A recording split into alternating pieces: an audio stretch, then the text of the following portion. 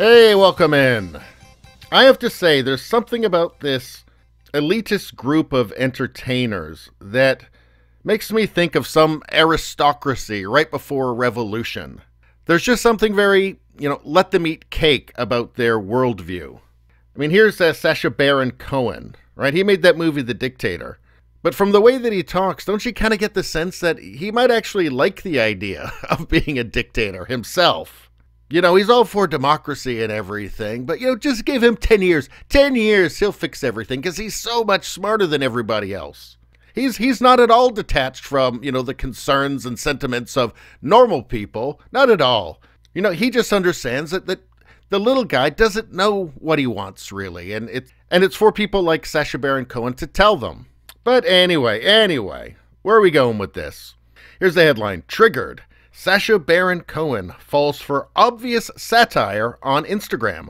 Calls for its censorship. Yeah, he's become very censorious, this guy. Again, he knows better. I mean, that's why, right? And he's so smart.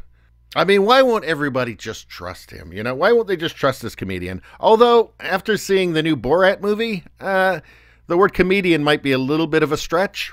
And seriously, I got through about 20 minutes of it. It was god-awful. So anyway, what's going on?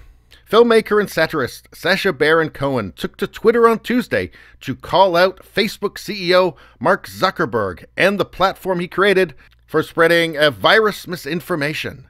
The information he took issue with was a painting that was shared by social media users on both Facebook and Instagram.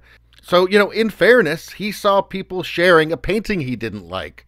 And do we really want to put SASHA Baron Cohen through that kind of discomfort? I mean, he doesn't like it. I mean, I know you might want to look at things that he doesn't approve of, but, I mean, it causes him so much pain. And keep in mind, too, this is the Borat guy, the Bruno guy, right? This is the guy who did comedy that a lot of people found offensive. I mean, in fact, an entire nation found Borat offensive, didn't they? Kazakhstan wasn't a big fan of Borat. It almost makes you wonder if this isn't kind of a bit of playing defense a little bit. Coming out now is just ultra intolerant to try and out-intolerant the intolerant people that would try and get rid of him because of the edgy humor he's done in the past. I don't know, when you start getting into all this stuff, it just becomes a rabbit hole that stops making sense at some point. But anyway, what was it that offended him so much? It's this painting here of Bill Gates. He's holding a syringe, and it says, "Time to install your update." So it looks kind of like a joke to me. But apparently it looks like a thought crime to SASHA Baron Cohen. So let's see, what did arbiter of all things good and decent SASHA Baron Cohen have to say about this? He said, "Mark Zuckerberg, how do you sleep at night? This is on Facebook's Instagram right now. Right now. Your algorithms are still recommending lies about the virus and the jab.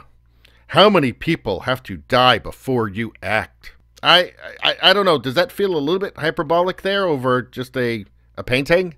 Apparently a joke painting. I mean, did this painting kill anybody? Unless it flies off the back of a truck like in that movie The Omen, right? I don't think it's going to kill anybody. But what does this really mean? This really means that SASHA Baron Cohen doesn't like people sharing things that he doesn't like and they shouldn't be able to.